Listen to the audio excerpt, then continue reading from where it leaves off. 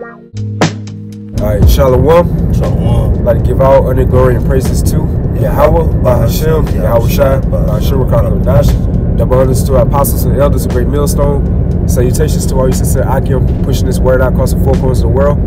Just another GMS and transit lesson, all through the spirit, the power, and the vibration of Yahawah, Bahashem, Yahawashi. With me, I have the brother Lamar Ariya. Yeah, so we just go into a lesson through the spirit about the mission at hand. And when you go to the word mission, it goes into like a special assignment, like your true intention or purpose. Because within this earthly realm, in this modern day of time, you have a lot of Jake within that manosphere realm. They always talking about your purpose. But all the purpose that they are requiring or talking about to their audience, it all leads back into the American dream, which is a system that our power, Yahawah Bahashem Yahawashi, is going to break down very soon. So it's got to be a certain type of mission, more so a spiritual mission that we are trying to, head on the road to. Because at the end of the day, we're nothing but pilgrims. And that goes to like that person that's traveling to that holy place. And that holy place at the end of the day is ultimately the kingdom of heaven, So I start off with Ephesians 4:1. It says, I therefore, the prisoner of the Lord, beseech you that you walk worthy of the vocation wherewith you are called. And that vocation goes into that Greek word klesis, which goes into like your calling, your invitation.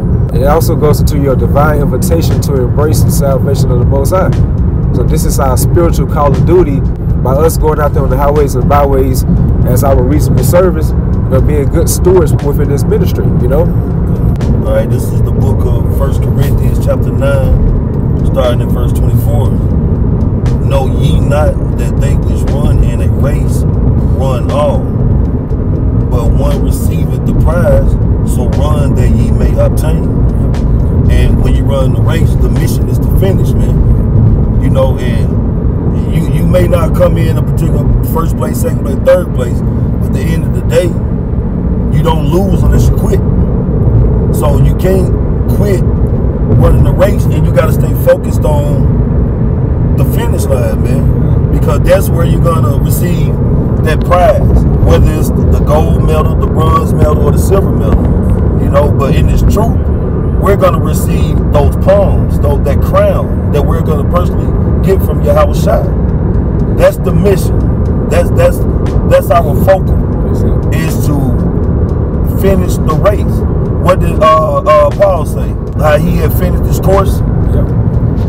He didn't stop. He could continued on to, he was done with his mission, and he had reached the finish line. That's right. And that's where we got to be at. I got you. This Philippians 3:14. It says, I press toward the mark for the price of the high calling of the Heavenly Father Yahawah and Yahawashi. So he pressed toward the mark, meaning that he had his eyes single.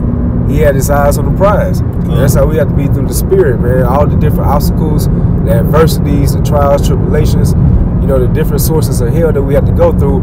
We always got to keep our mindset on the outcome, which is the kingdom of heaven. Because at the end of the day, we know through the spirit the things that we're going through, hence the biblical curses for the Israelites, this is not a forever thing. Right. So that gives us a comfort right here through the scriptures, how Yahawashi told his disciples, hey, my burden is light. Apostle Paul was going into about our light affliction. It's but for a moment. So all these things that we're going through the spirit as a body, is all temporary, So you compare the temporary according to, something that's going to be eternal. It holds no weight. This is back in 1 Corinthians 9:25. And every man that striveth for the mastery is temperate in all things. Now they do it to obtain a corruptible crown, but we are incorruptible. Right.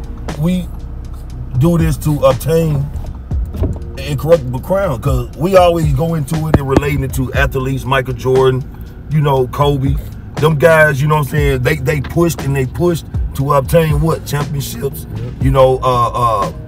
great status when it comes to being the greatest basketball players. But that's all corruptible shit. Yep. It's all vanity. When the Lord comes back to destroy this place, that shit is not going to be remembered. That's right. So, but the objective, the mindset is pretty much the same. Yep. Push to get or to obtain a everlasting crown, to obtain incorruptible crown. That's right. Okay, to obtain salvation. Something that's, as far as the Israelites, man, we're gonna have eternity, man. Eternal life. Everything is gonna be forever. Nothing's gonna be corruptible. Nothing is gonna be tainted. You know, everything is gonna be forever. Yep. And that's again the focal. Thinking about the finish line. That's thinking right. about finishing the race. Thinking about receiving those palms. Okay. Thinking about the fact that we're gonna inherit the kingdom under Yahawashi. That's right. Like everything's gonna be in pure vibration, man. Right. You know. So things you're not getting on this side, you know, you might not have the job you want. You might not be making the money you want. You may not have the woman you want. You might not be getting a lot of things you see other people have, but you still got to focus on the mission at hand, because if you start dwelling on what other people are doing and what they got, you know, that demon of covetousness could overtake you, man. So you have to have, like the brother said, that in a sense, that tunnel vision and focus on the kingdom, man. That's it. And when you're focused and paying attention and thinking about your what you're trying to obtain, it gives you that ability to go through the straight gate, because you're not looking side to side and you're not wavering. You're focused on in a straight line to obtain, you know, salvation, man. That's right. That's right. This is Ecclesiastes 12:8. It says, "Vanity of vanities, said the preacher, all is vanity." Right. And vanity is something that's Worthless. worthless, something that's gonna come to an end, something that somebody else may get when you pass on, or whatever the case may be, man. But it's not eternal. It's a temporary, temporal thing that you have, and we don't want that.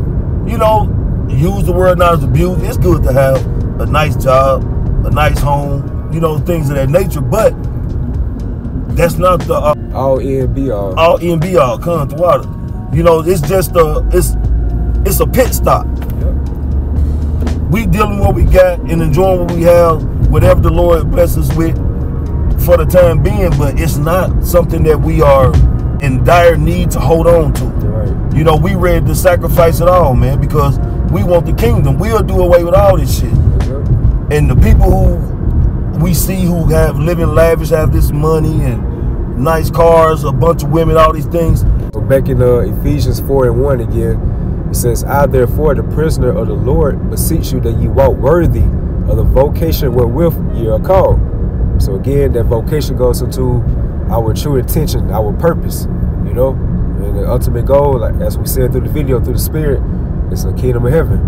It says, "With all lowliness and meekness, with long suffering, forbearing one another in love, endeavoring to keep the unity of the Spirit in the bond of peace." And it says right here in verse 4, "There is one body and one Spirit, even as you are called, and one hope of your calling." So that calling again goes to our spiritual call of duty as being those joint heirs with Yahawashi. That's what it's all about, you know. You got one for you, bro. Okay. This is 2 Timothy chapter 4, verse 7.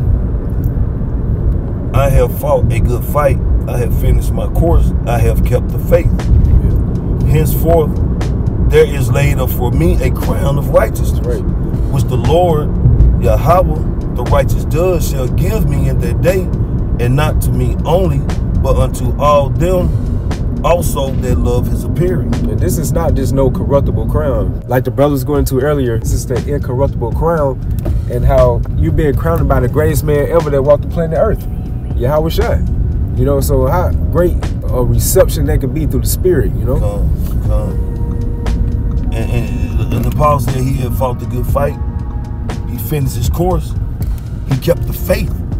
And that's a big part of it, man, because you got to have faith and believe that, as the scriptures say, the Lord's words are faithful and true.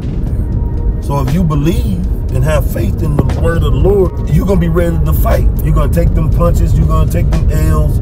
You're going to go through the fire. You're going to be replenished, man. You know, you're going to allow the Lord to do what he do, man, but you're going to have faith because you know through the afflictions and all that there's a reward. There's a prize. That's right. Okay? So, like Apostle Paul said, he fought the good fight. He finished his course. Yep. Meaning what? He obtained and finish his mission. And he's gonna get the reward. He know he is. He's resting, you know.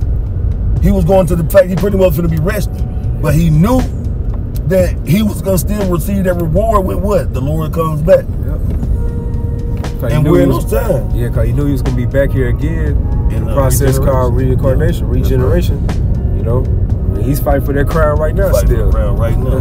This is the book of Psalm 34:19. It says, many are the afflictions of the righteous, but the Lord Yahawashi delivered him out of them all.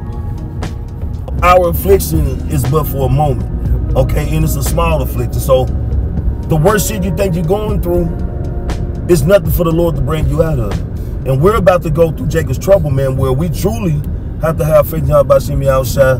And because he's the only one going to be deliver us from the hell and havoc and just complete chaos going to be going on. Yeah. So you got to keep pushing, keep fighting.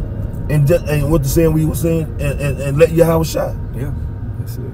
Just let Yahawashi shine, bro. But you gotta have the faith, and you can't stop. If you sprain your ankle, hop to the finish line. That's right. You know, but don't give up, don't stop. Remember, the whole thing is finishing the course, finishing the job. So with that, hopefully you all was edified. You know, hey, the mission at hand. So Lord willing, like give all other glory again too. Yahawah, Ba'ashem, Yahawashi, Ba'ashem, Kakodash. Hey, double honors again to our apostles and elders, great millstones, salutations to our sister Akim. Y'all stay strong, keep pushing forward. Shalom. Shalom.